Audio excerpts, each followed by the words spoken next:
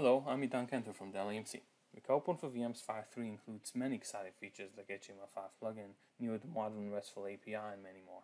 In this demo, we'll check out some of the new HTML5 plugin enhancements in RPVMs 5.3.2 that was just released. This is the enhanced dashboard. Before we check out some of the added widgets, let's see how easy it is to protect VMs in RPVMs. Let's protect a VM by right-clicking on it, go to RecoverPoint for VMs, and protect VM. This is the new Protect VM screen featuring one-click protect. All the values here are auto-populated and tuned for common settings. Click Protect.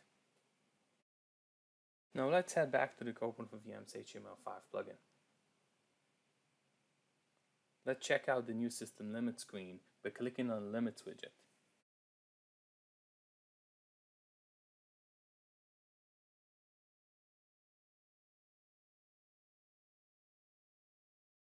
As you can see, the limits are classified into 4 categories: CGs, system, splitters, and VRPA clusters. Each limit also includes a status as well as the current and max values.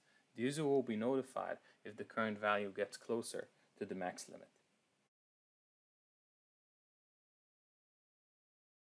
Another new feature that is being introduced as part of the monitoring enhancements in this 5.3.2 release is the event logs. The screen not only shows all event log, but it enables to search through the list and also filter the events. This is events filtering, includes the ability to filter by VRPA cluster, time range, topics, scope, severity, and event IDs to exclude.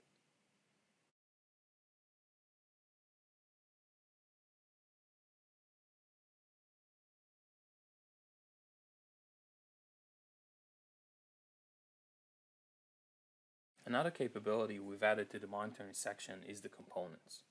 This screen shows the health of all components in the system, including their type, designation, and version.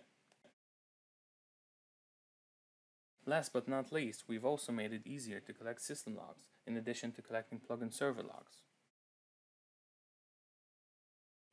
There you have it. Thanks for watching, and see you in the next demos.